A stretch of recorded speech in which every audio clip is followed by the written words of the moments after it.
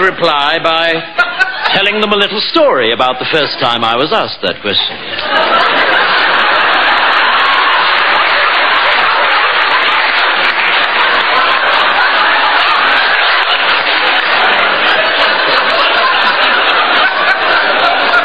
It was a couple of years ago now, and a young, attractive bride-to-be came up to me after a service and asked me just that question. Father, what is the church's attitude to fellatio? And I replied, well, you know, Joanne, I'd like to tell you, but unfortunately, I don't know what fellatio is. And so she showed me. And ever since, whenever anyone has asked me the question, Father, what is the church's attitude to fellatio? I always reply, well, you know, I'd like to tell you. But unfortunately, I don't know what fellatio is.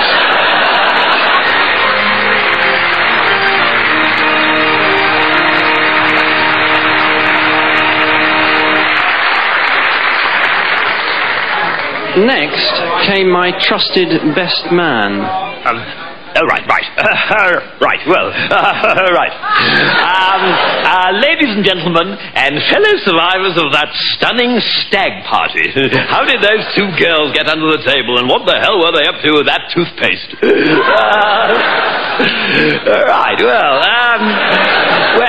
Just before I left the house this afternoon, I said to myself, you know, the last thing you must do is forget your speech. And so, sure enough, when I left the house, the last thing I did, yes, you guessed it, was to forget my speech. So it's all ad lib, I'm afraid.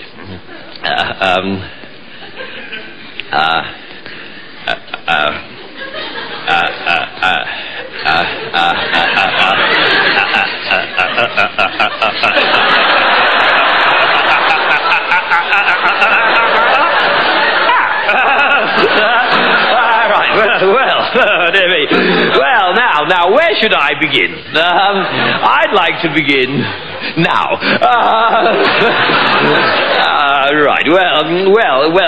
I've known the groom ever since we first went to school together at the age of 8. And you know, he hasn't changed a bit. Well, that's not quite true, of course. He didn't have his beard then. And I tell you this, he wouldn't have been able to do whatever he was doing last night with those two extraordinary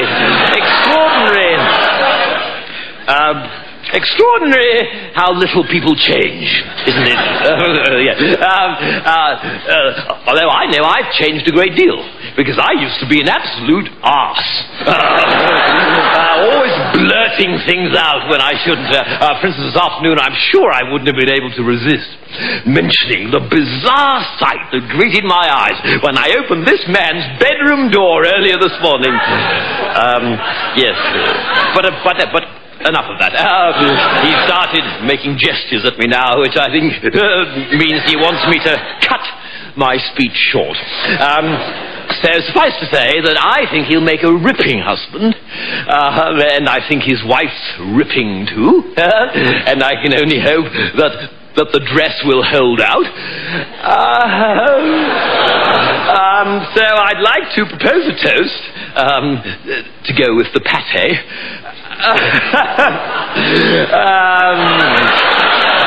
To the groom and to his lovely horse, wife.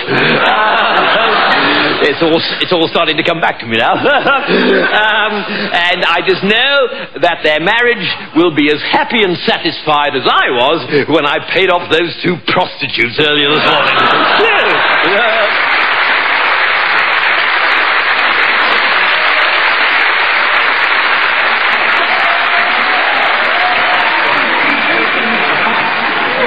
And finally, my loving father-in-law provided the perfect end to a perfect day.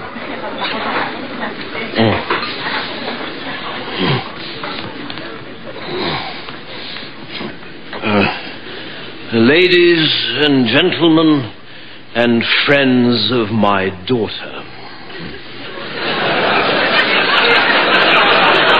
There comes a time in every wedding reception when the man who paid for the damn thing is allowed to speak a word or two of his own.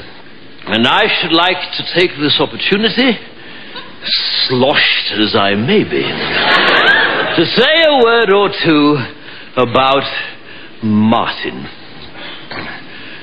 As far as I'm concerned, my daughter could not have chosen a more delightful, charming, witty, responsible, wealthy, let's not deny it, well-placed, good-looking, and fertile young man than Martin as her husband.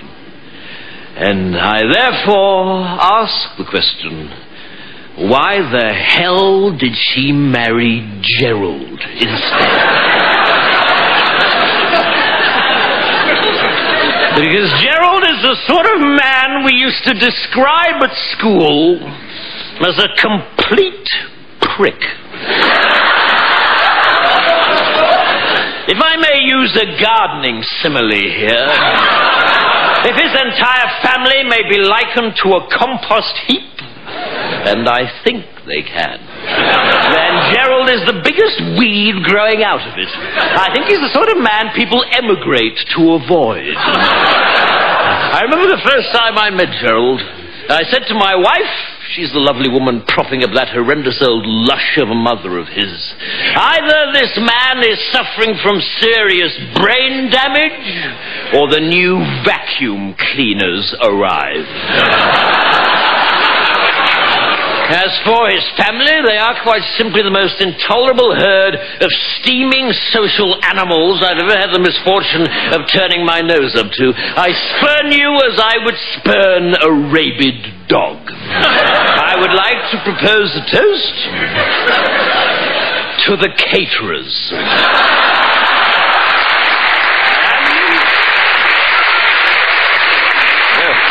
And to the pigeon who crapped on the groom's family's limousine at the church. As for the rest of you around this table, not directly related to me, you can sod off. I wouldn't trust any of you to sit the right way on a toilet seat.